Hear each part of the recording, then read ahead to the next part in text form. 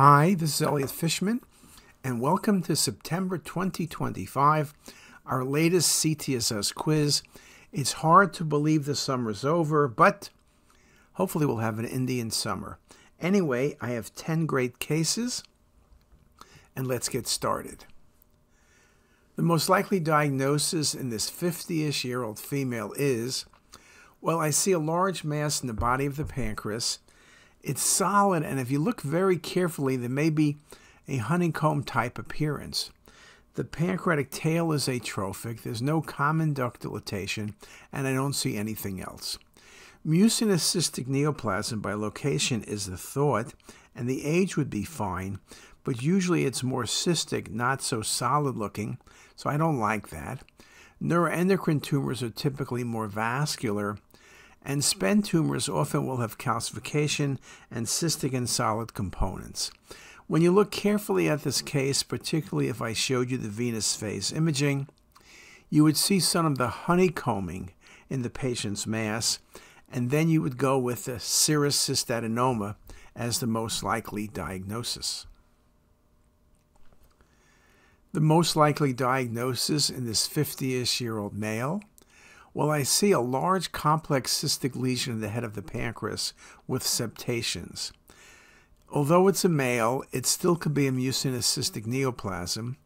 It's unlikely to be a neuroendocrine tumor because they can be cystic, but I don't see wall enhancement and I don't see increased vascularity. Theoretically, it could be a serous cystadenoma, oligocystic in type, and it could be an IPMN, though it is large for an IPMN. But again, IPMNs, you might see a dilated pancreatic duct, which you do visualize here. Commonly, this might even be a mixed type IPMN. And so what you'll need to do here is do EUS and sample the fluid, and this ended up being an IPMN. Again, serous cystadenoma is a consideration. MCM, you can't rule out. So it's kind of a difficult case, but you know you're going to EUS. It's not a case where you say, oh, come back next year. The most likely diagnosis in this 40-ish-year-old is, well, there's an anterior mediastinal mass. It's perfectly triangular in shape. It looks like an arrowhead. But for a 40-year-old, the thymus typically has fatty involution. You don't really see the thymus, or you see a minimal amount. So you could think, well, could this be a thymoma? But the shape is so great for triangle. Same thing, teratoma is usually irregular and eccentric, and thymocarcinoid usually is a large, bulky mass.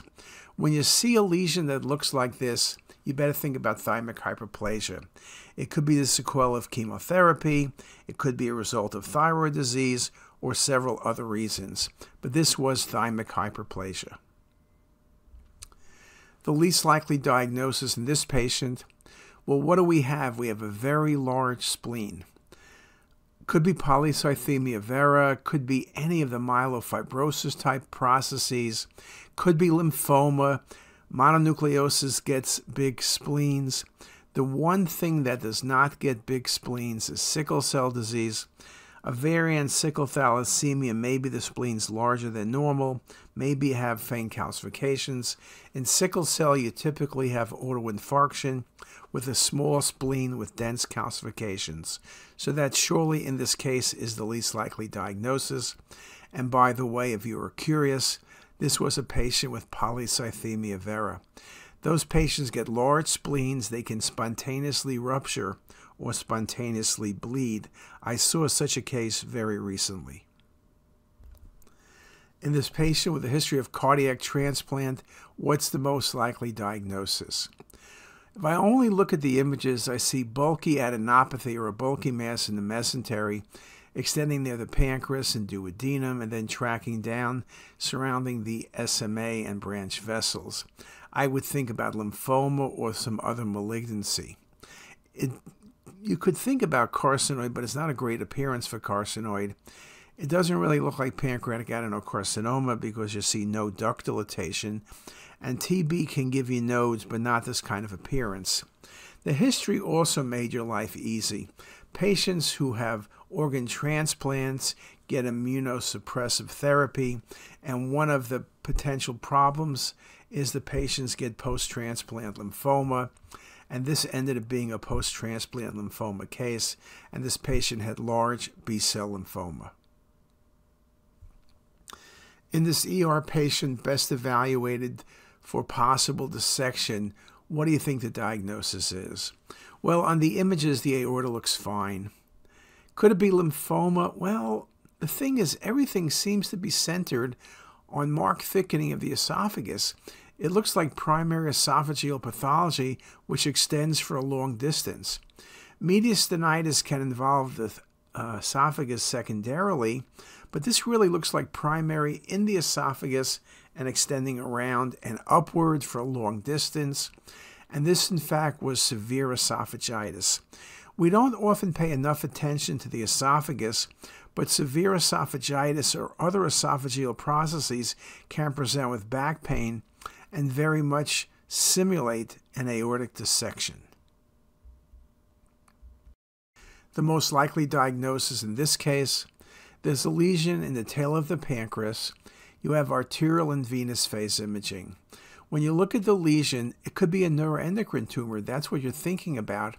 But then when you look at its appearance on the arterial phase and the venous phase imaging, its enhancement is exactly the same as the spleen. And that's the classic description of an accessory spleen. If you had a neuroendocrine tumor, which is a thought, it would be more vascular typically than the spleen on both phases, but it would not look the same.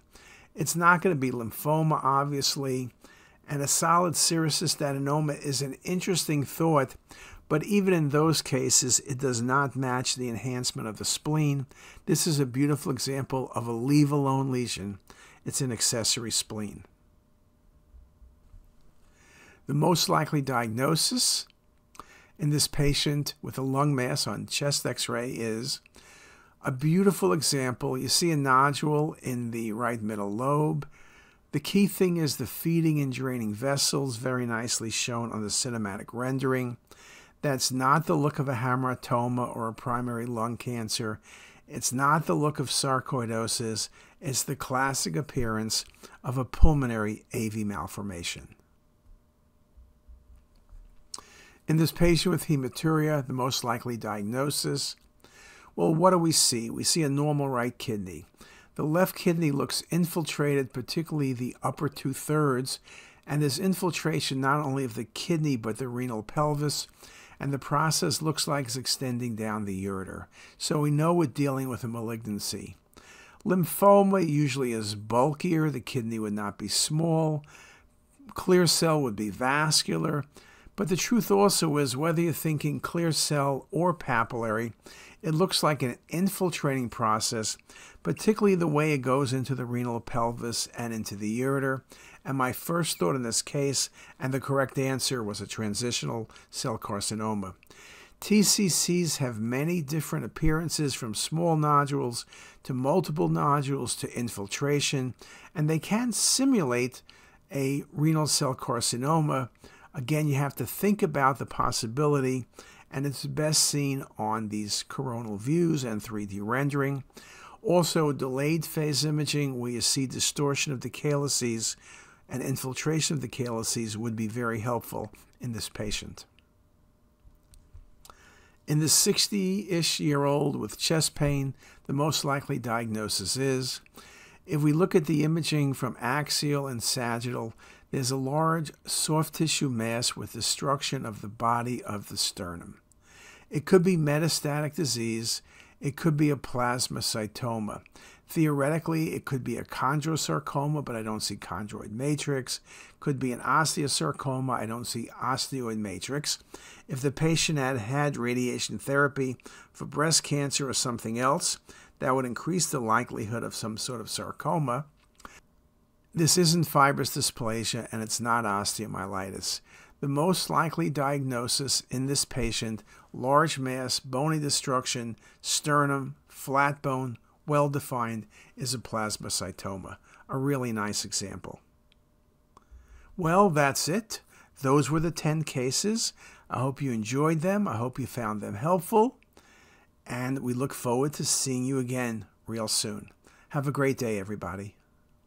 If you like this video, make sure to subscribe to the CTisus YouTube channel. You can also visit us at CTisus.com for even more videos, plus quizzes, pearls, protocols, and oh so much more. We're also in the App Store and have well over a dozen apps for iPhone and iPad, all completely free. Thanks for watching.